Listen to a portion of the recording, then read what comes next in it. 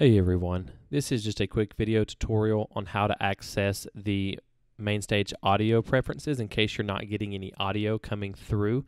You've already checked your master volume, it's up. You've already checked your pad bus, it is up. However, you're still not getting any audio sent through, or it's coming through the speakers on the laptop. Oftentimes this happens because it did not recognize the interface that we're using. For you guys, we're either going to be using some type of interface or the radio USB direct box interface. All of those you just plug in. Normally it recognizes it. However, sometimes you have to go in and manually do this. So to access this part of MainStage, you're going to come up here to the top and hit where it says MainStage 3. And you're going to go to your preferences. It is, if you're here, you can hit Command and comma and it pulls it up. Or if you're old school, you just scroll through and hit audio. As you can see right now, it pulls up the preferences.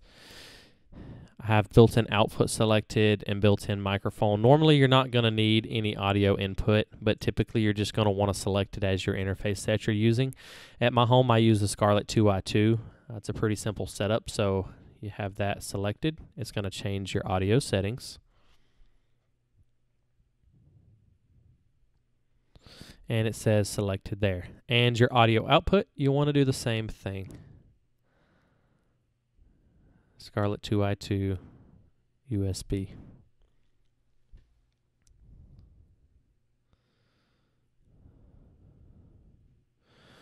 As you can see, now it has the 2i2 selected and the 2i2 input selected as well.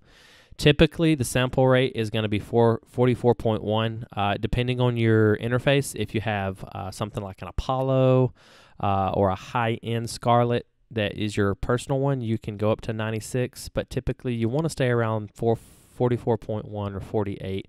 Getting into some of these higher numbers on the systems that we use, you're not going to be able to tell that big of a difference in the mix. It's more of a studio thing that you would use. So just leave it at 48, 44.1. It's going to save your computer some struggle bus running and kind of help you out in the long run from reducing your fan speed and keeping your computer from running hot. So that is how you access the preferences page for your audio.